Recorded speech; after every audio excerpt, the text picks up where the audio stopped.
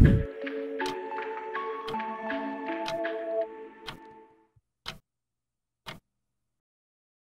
up everyone, this is going to be a quick review on the Lige Submariner. I know you guys got places to go and people to meet, so I'm not going to ramble on for 10 minutes and get straight to the review. The Lige Submariner comes in a lizard scale texture box. I honestly really like their logo. It reminds me of those logos from Transformers. Anyways, let's take a look inside. This is a two-tone blue and gold diver watch. This pays homage to the Rolex Submariner and it retails for $70. It comes in weighing at 143 grams, diameter is 40.5 millimeters, case thickness is 13 millimeters, lug to lug is 47 millimeters, lug width is 20 millimeters. The dimensions are spot on compared to the Rolex Submariner, so that's a very good sign.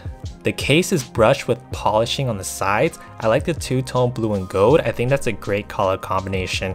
This is a mineral glass and not sapphire crystal. It has a ceramic oyster style bezel. This is a unidirectional bezel with 60 clicks. The bezel feels smooth, no problem turning this even with my thick winter gloves. It has the crown guards and a golden screw down crown. It has Mercedes style hour hand. The date magnification on this is not that great, but it's still legible. It's water resistant of up to 10 atmospheres or 100 meters, but I don't recommend going swimming with the cheap homage watch.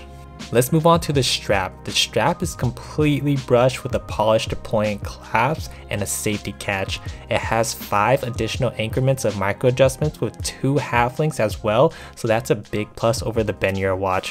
One downside to the straps is at the ends.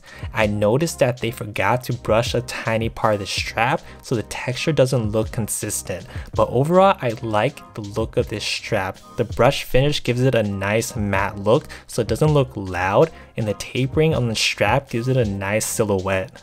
For the movement, this is an automatic movement. Just like the Bennier watch, this is a generic no-name movement, so you shouldn't expect too much out of it. But it works and I have no complaints. Probably not the most accurate movement, but for $70, it's fine with me. First thing I noticed with this watch when I picked it up is that the wheel is loud. Listen to this. You can really hear it spin, and not really a fan of all that noise it makes. For the lume, you see blue on the indices and a lighter tone of blue on the hour and minute hand. The lume on the indices doesn't look that great, it's very grainy and far from smooth, but the lume on the hour and minute hand is brighter and looks smoother, so that's the important thing. Obviously the lume isn't going to last you very long, so don't expect too much.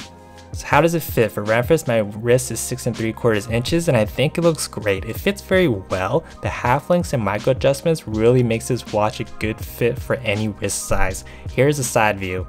One complaint I have is that the case is really straight, so it creates these gaps between my wrist and the watch. But other than that, I think this is a great looking homage watch. My final verdict, this isn't a bad watch. Dimensions are pretty spot on, and overall it does look like the Submariner, but with a few minor differences, and the price isn't that bad at only $70. So overall, I'll give this watch a 7 out of 10.